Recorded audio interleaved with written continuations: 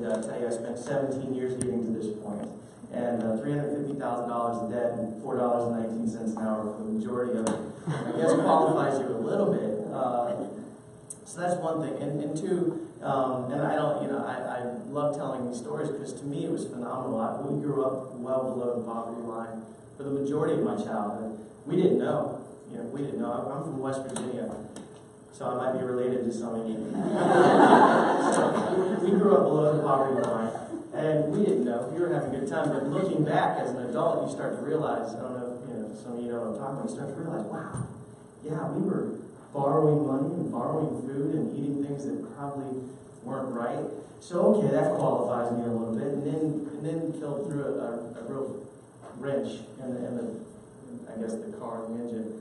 You say, well, how about poverty, obesity, and malnutrition? Okay, well, we can all get where poverty and obesity, that's been something we've talked about for a long time, but malnutrition. So I'm going to somehow, in the next 17 and a half minutes, make this work. It is a paradox, which I'll tell you that my wife this morning said, oh, so you're going to talk about poverty and obesity, and poverty and malnutrition. I said, no, I'm going to talk about how the three go together. She's like, are you sure that's what he meant? Yeah, maybe it is. So we'll make the connection real quick. So long story short, I am a surgeon. I was a general surgeon for a long time. I still do a lot of breast cancer, colon cancer, stuff like that. But I found a passion in obesity. And some of the things that Ms. Weaver and Mr. Glenn touched on, it's amazing. You would not believe some of the things I've learned after doing a couple of fellowships and a lot of research. Obesity has so many things associated with it. We all know this, right? It's been beaten into us. The AMA, American Medical Society, finally recognized it as an epidemic, right? A pandemic. That's a big deal. That was a big move for the medical society because finally it's some recognition, right? But not a lot of people.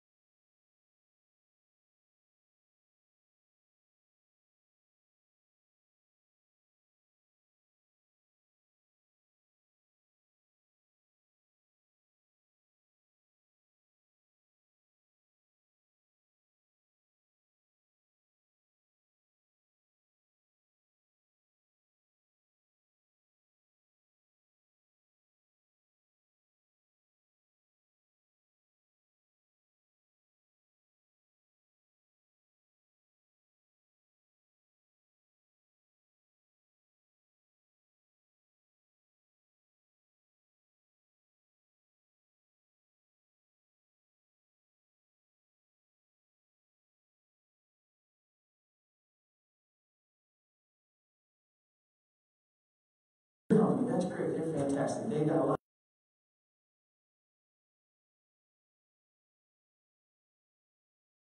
to make anything you want to say.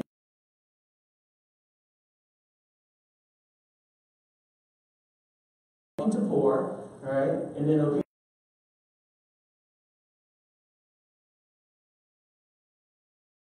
There you are.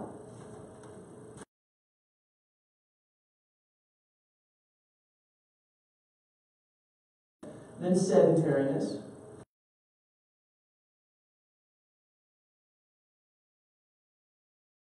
In the world we deal with hypertension.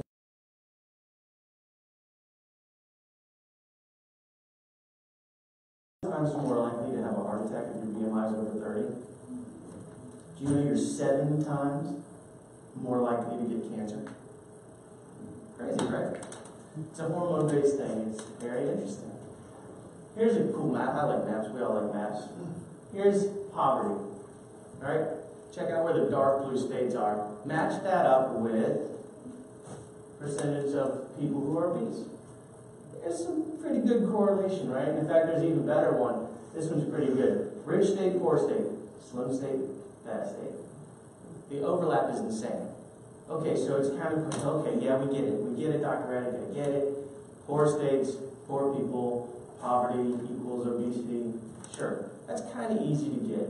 And we've all heard a lot of reasons, a lot of, there's education, the money. I'm going to introduce you to a term. Many of you know it. I hope I don't steal anybody's thunder. It's called food security or food insecurity, which is something I hope, it's a PC term, yay, but I hope you guys pick that word up and use it, because that's a big word, and we're going to learn it in a second.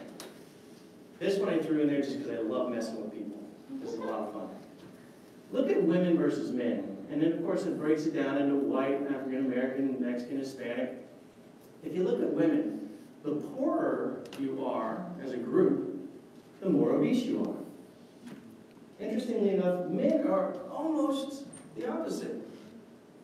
The more money you got, the bigger you are. And I'm just throwing this in because it's going to mess with you a little bit. But you have to look at the data for what it is. You can't look at it and just say, oh yeah, the poorer you are, the more obese you are. It's not necessarily true, but I just threw that in to have fun. So what am I saying? It's complicated. What does that mean? Let's talk about money.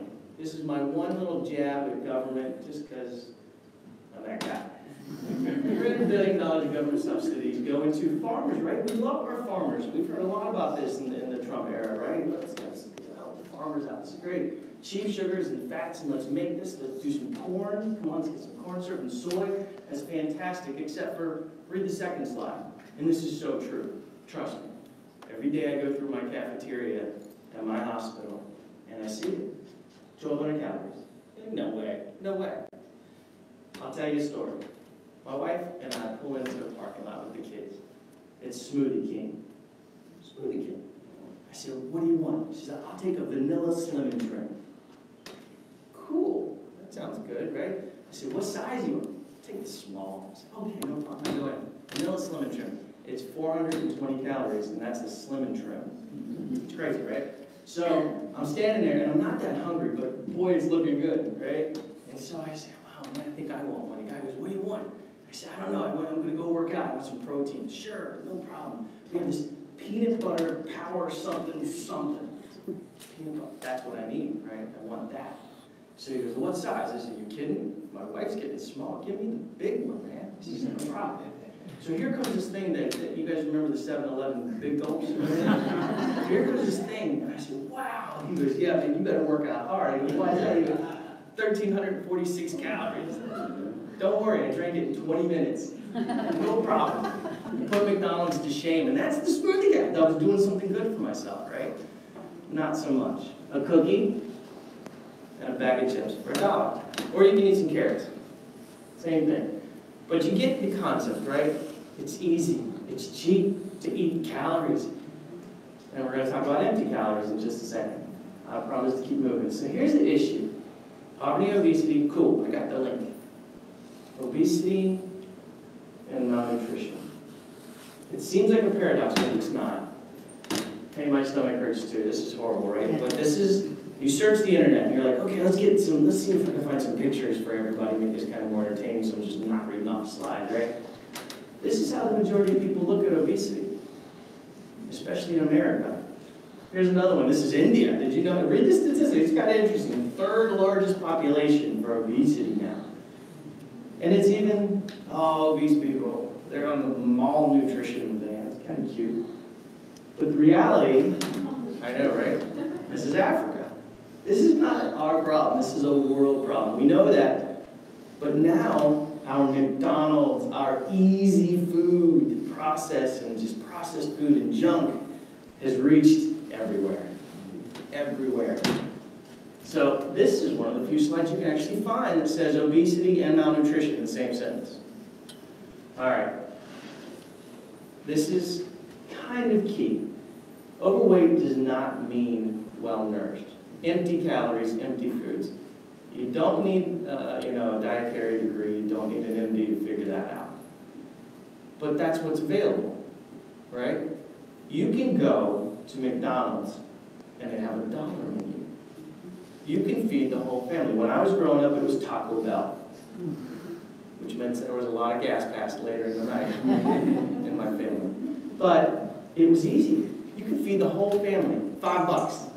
$5. Because it was like 49-cent tacos or whatever. Remember that? It's the concept of the link between obesity and malnutrition. This is the big slide. I only have a few more, I promise. Memorize this one.